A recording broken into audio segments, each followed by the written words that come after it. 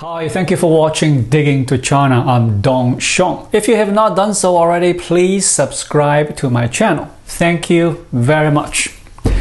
Sri Lanka is bankrupt, with the government declaring insolvency in May. The country owes creditors abroad more than $50 billion, and because it can no longer pay for all the imports it needs, it is suffering through shortage of fuel, food, and medicines.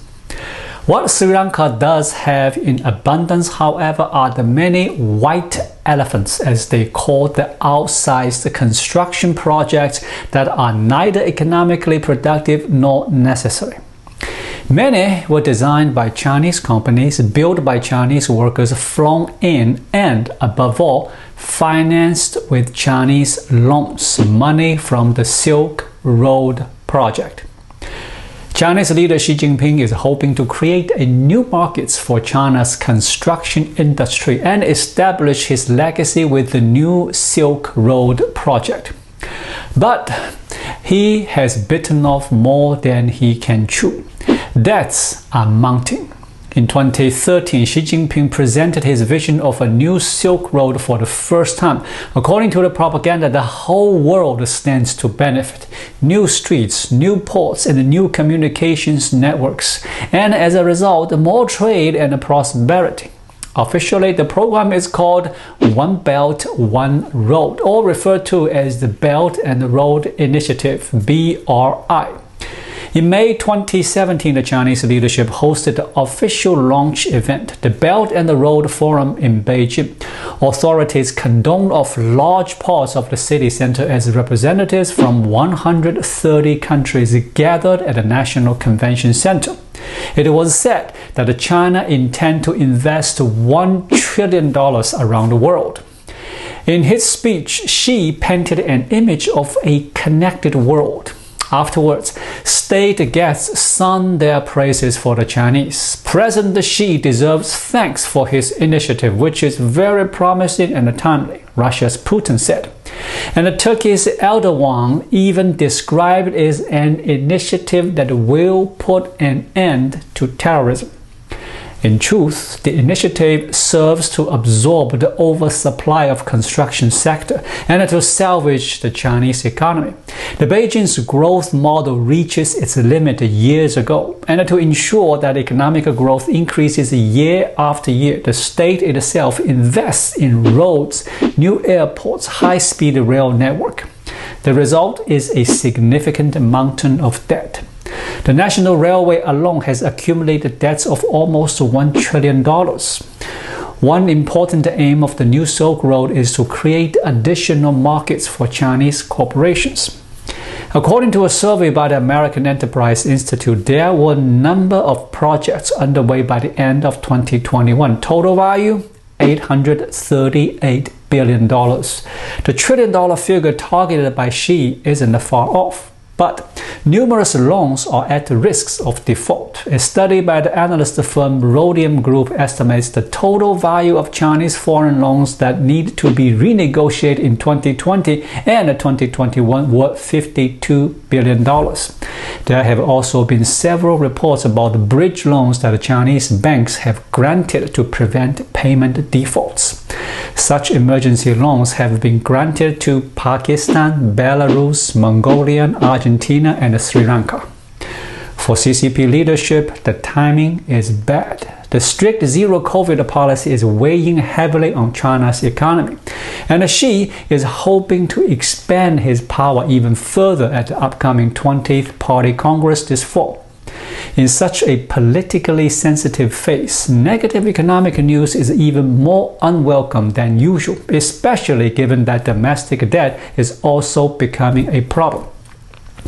The real estate market is currently experiencing a severe crisis, and many construction companies are in the red. Thousands of Chinese are refusing to pay their monthly installments for apartments still under construction out of fear that the real estate companies will declare bankruptcy before the buildings are completed. Out of Sri Lanka's total foreign debt, between 10 and 20% owes to Chinese banks. These loans are not the only reason for the country's crisis, which is largely homemade. Yet, the loans still play a significant role in Sri Lanka's plight. The reason is that Chinese contracts differ considerably from those that the country has concluded with, like Japan or the World Bank. Last year, researchers at the Kiel Institute for the World Economy in Germany obtained and evaluated the secret BRI contracts from 24 countries. The conclusion? China's practices make it difficult for countries that are in financial distress to get their debt situation under control. Such is the case in Sri Lanka. Those who have seen the books are shocked by the terms the Sri Lanka government has accepted. In some cases, the interest rates agreed to were twice as high as the market rate. In other cases, experts had advised against the construction, but the buildings went ahead anyway. The best example is perhaps Matala International Airport. The airport is located in Hambantota, a district of around 600,000 people and a sizable population of wild elephants. Unfortunately, the wild elephants have a habit of tramping the fence surrounding the tarmac. Often there is only one flight a day from the capital. It is more like a ghost airport, and it became a pot warehouse to store rice. China built not just the airport but also a cricket stadium with a capacity of 35,000 spectators, a huge convention center, and a container port that China leased for 99 years in 2017. In return, Sri Lanka received $1.1 billion in fresh foreign exchange reserves. The port of Hambantota has been the subject of an international debate in recent years. The term debt trap diplomacy has made the rounds, referring to a practice in which China showers recipient countries with loans and acquires strategically important infrastructure as soon as the debtors slip into default. What if other recipients countries like Laos, Pakistan, Argentina, or Egypt also slip into insolvency? These countries first suffered from the pandemic, and now they are being hit by the price shock for oil and food caused by the war in Ukraine.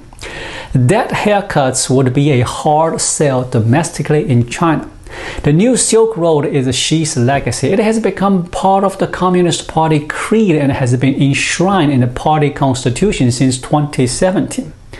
Also, the Chinese population isn't particularly understanding when large sums of money are forgiven abroad. 1 year after the big BRI summit, Xi invited African leaders to Beijing for the China-Africa Summit in September 2018. Nearly 50 leaders traveled to the event. When Xi announced $60 billion in Chinese economic aid, the internet censors could barely keep up with deleting angry comments. The general tone: why is the government distributing money abroad rather than giving it to the Chinese? But the biggest test case is likely yet to come in Pakistan. Chinese companies are building a $62 billion corridor to connect China's west with the Arabian Sea. The project is considered the crown jewel of the Silk Road Initiative and would allow China to expand its influence in South Asia in the immediate vicinity of its rival India, at least in theory. In reality, many construction projects are now lying idle. Furthermore, 2 children were killed in a suicide attack aimed at the Chinese workers in the port city of Gwadar last year. Not only does Pakistan struggle with terrorism, but it is also an impoverished country that has been on the verge of national bankruptcy. The country's foreign currency reserves have also hit dangerous lows recently. In July, the International Monetary Fund approved a $1.2 billion rescue fund. 1 month earlier, money flowed in from China, a new $2.3 billion loan to prevent or at least postpone the next crisis, a much larger crisis in its immediate neighborhood. Indeed, the debt trap. Thank you for watching. Please leave a comment and subscribe to my channel. Just click the subscribe button right here. I'll see you again shortly. Until then, be well.